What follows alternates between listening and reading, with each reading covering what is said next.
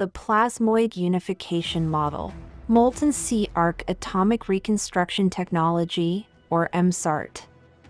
Plasmoids are donut or toroid-shaped clusters of net protons or net electrons that, once captured and placed into a toroidal orbit, are capable of absorbing, storing, and releasing enormous amounts of energy present within their self-generated and structured electromagnetic containment field. Plasmoids, in effect, function as an atomic battery that can be self-charging due to their ability to convert matter into available clean energy. Plasmoids by their unique geometry cause a consequential electromagnetic containment field to generate a zero point naturally and casually, without much effort, and have the ability to convert the nuclear mass of protium atoms into energy. The Plasmoid unification model, PUM, posits that plasmoids are epoch-making and that knowledge of them has been hidden in plain sight for centuries. This PUM slide rule reveals the algorithmic relationships between life's elements critical to mankind's existence and development. It starts with protium, H, which has a melting point of -259.2 degrees Celsius and is the most abundant element in our solar system. Protium determines the 25,920 great-year frequency of our solar system. The resonant frequencies of all others can then be calculated when 25,920 years is reduced from years to days, hours, and seconds. The PUM is evidence that the universe is an intelligent design. That design is in perfect octave harmonic resonance with itself. Therefore, all of creation, from galaxies, to planets, to elements, all resonate in unison with a collective chord referred to by our ancestors as above so below. This principle embodies the truth that there is always a correspondence between the laws and phenomena of the various planes of being and life. Its origin dates to sometime between 200 CE and 800 CE and is attributed to an ancient document called the Emerald Tablet of Hermes Trismegistus. The concept, that which is below corresponds to that which is above, and that which is above corresponds to that which is below, to accomplish the miracles of the one thing. This is interconnected with an energy web, the 24 components and laws of which are all based and governed on the same 16-sector torus plasmoid precepts shown. The concepts and ruling principles of the PUM can, and have been, applied to make energy to matter and matter to energy conversions. When applied to the modern hydrocarbon-powered internal combustion engine, PUM technology removes exhaust toxic waste products and increases the engine power output by transforming waste energy back into fuel. Plasmoids employed in conjunction with the plasmoid toroidal implosive turbine provide a new novel matter-to-energy and energy-to-matter propulsion device for water, land, air, and space travel. This unified theory of matter and existence has been applied to practical technology. Recently, Malcolm Bendall has developed what is called the Plasmoid thunderstorm generator. It is called this because Malcolm brilliantly designs the engine to replicate how nature utilizes opposing hot and cold counter-rotating forces within a containment to reproduce a thunderstorm in a bottle. To explain the basics of how the Bendall engine works, we begin by imploding a sphere.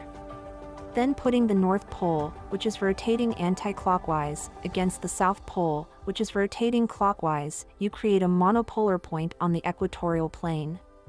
Segmenting the imploded sphere into 8 planes creates 16 peripheral points which, when viewed in cross-section, reveal the infinity symbol. In order to calculate the resonant frequency of a shape, you must first calculate the sum of its internal angles.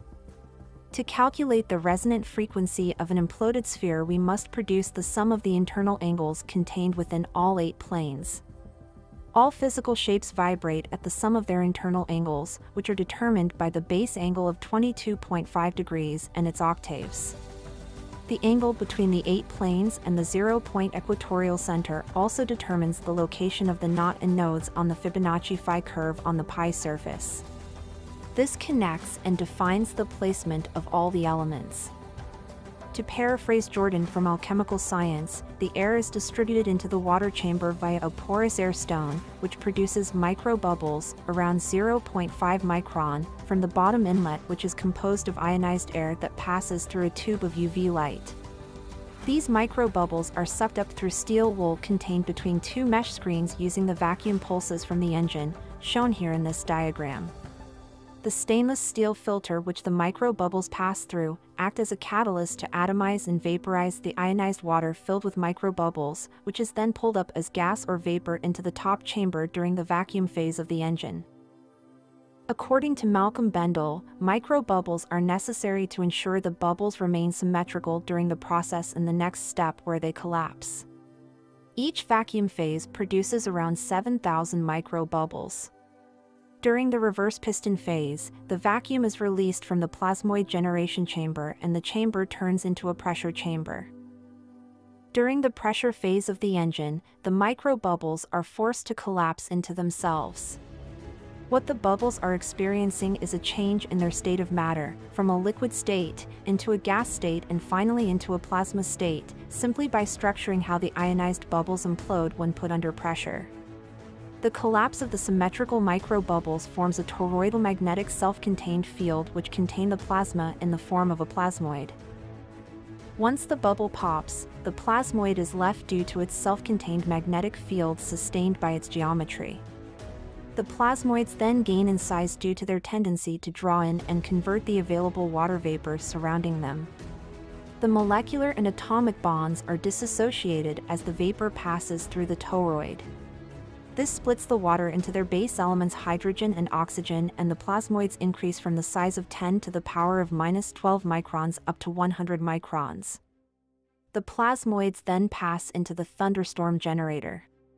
The thunderstorm generator is essentially a sphere within a sphere attached to a tube, which hot and cold gas is passed through at specific counter-rotating angles within the sphere to create a powerful vortex. The cold ionized plasmoid vapors are pulled into the thunderstorm generator at a temperature of -86.3 degrees as they exit the generator. The hot exhaust is introduced at a counterclockwise angle to the plasmoid vapor to produce a powerful vortex. The opposing vortexes of hot carbon exhaust gases and the cold water vapor that is dense with plasmoids collide, reproducing a thunderstorm in a bottle, where slight differences in temperature can cause powerful storms. The column of water being subjected to alternating vacuum and pressure pulses sourced by the normal action of a piston within an internal combustion engine, alternatively generate and collapse the bubbles. These are the same naturally occurring forces of nature that produce the enormous power of a thunderstorm or cyclone.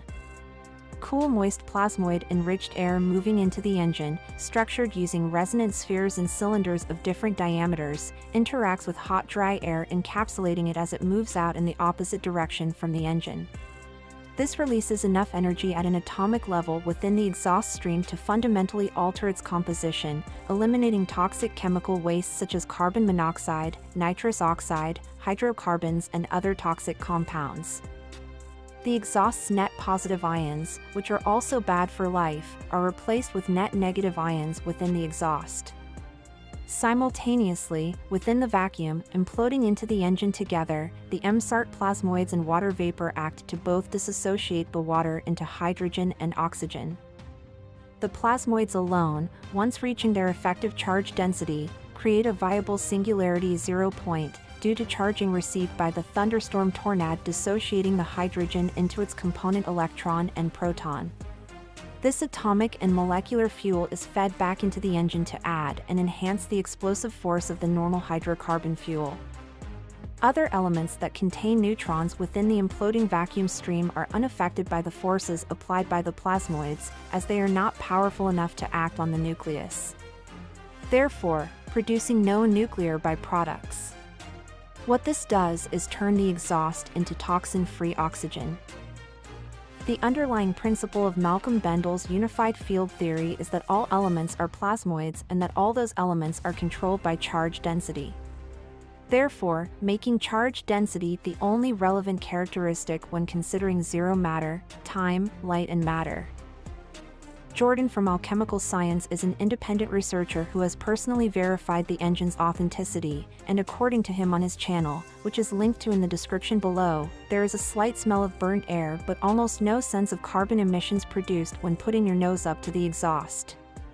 The brilliance of Bendel's design isn't just in the ability to adapt already functioning carbon-producing engines into super-efficient oxygen factories, it is in the simplicity of its engineering. Further proof that the greatest science is based on nature, the universe's most efficient energy machine. Much thanks to Jordan from Alchemical Science and the Strike Foundation, which I have linked in the description below. I highly recommend anyone interested in learning more about plasmoids, sacred geometry, or obscure, esoteric science to go over and subscribe to Jordan's YouTube channel, Alchemical Science. The truth is out there. These are the doors, all you have to do is walk through them. For more videos like this, put a like on our video, and subscribe to our channel Beneficence TV. Beneficence is beautiful.